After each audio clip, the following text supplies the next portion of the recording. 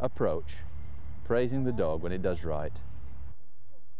So Ian with his young dog Jill, just keeping her happy, playing about a little bit. We've seen earlier on how he got it to sit. This time we want the little dog to sit and wait. We know it'll fetch a ball, we know it'll fetch a dummy, but we don't want it to keep running in, so he just holds it there, nice and easy. And notice how there, gets her up to him, doesn't take the ball straight away, but this handling and so forth, not to concern her, not to worry her. So there, look how she watches that tail going, really wants to go, he just holds her there, and then lets her go and a clear signal, fetch it. Keeps down low all the time, keeps his body low to the ground, and there's little Jill, she's enjoying that. He's not worrying about it, he's not making an issue out of it, not panicking, just waiting till she gets it right. And there. Fetch it. Happy little dog.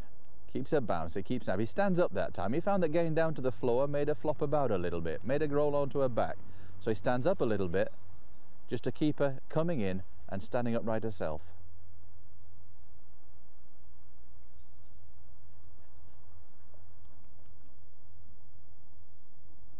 And that's nicer. That's nicer. At this stage, we're not too worried about sitting and staying and holding the ball. We want to get the dog riding close to our body. So little Jill there, just been held, sent for that, nice clean, pick up and back again. And Ian just say, no, come on in. Trying to get her close to his body, stands up, backs away, brings her in close. With a little Jill, Ian's been holding the dog and not allowing her to run in. And now he's going to say, no, you sit and stay there. And he's going to, notice how he just stepped in front. He's put himself in a position where he can stop the little dog running after that ball. He's saying, no, you sit, you stay. And he'll walk back and pick that up himself. I can retrieve just as well as you can. So the little dog being made to sit there, made to wait there, and he goes back and praises. That was good, that was all right. So again, sit there. Watch how he puts himself between the dog and the ball.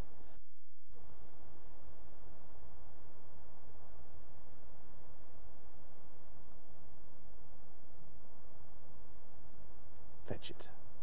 And this time allows the little dog to have a retrieve. So all the time he's trying to put the dog in a position where it can only do right. But if it does right, he can praise it. If it does wrong, he can stop it before it gets into any really serious trouble.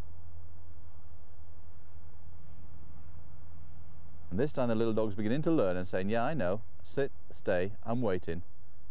I'll wait until you tell me to go. And there it is, nice clear signal. Now you can fetch it and bring it back. And notice, still happy. Not a dog that's going out worried and lacking in confidence, but a dog that's going out knowing exactly what's required.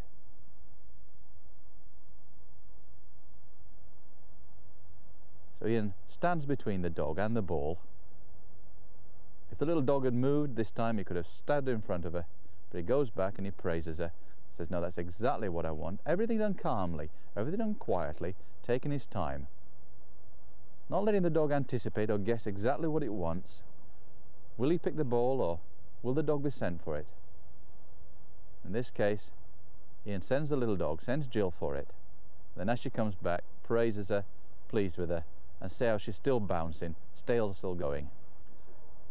So Ian here with little Jay, walking on the lead, okay. Says sit. She says, what the heck's that whistle? One whistle, sit, sit, sit. She understands the word sit, but the whistle confused her a little bit. So it goes along, whistle, sit. There we go, just a little tug. Good girl, good girl. We're doing things in gradual steps. She knows the word sit, so we associate the whistle before the word sit comes. And in time she'll understand the whistle, so one whistle means sit, and there it is. Just a little jerk on that lead, sit. And notice that eye contact again, keeping her attention. Little dog concentrating on Ian, watching his every move. Still happy though, tail still going. That's better. Says, I heard a whistle, must mean sit. And that's nice. That's nice, and again, lots of praise. So Ian now just lets the little dog off the lead and blows that whistle fairly quickly and close to her before she can get any steam up. And he just blows the whistle and catches her attention and then praises her. That one blast. On Jay. Ah, look at that. He doesn't give her even time to get any kind of steam up.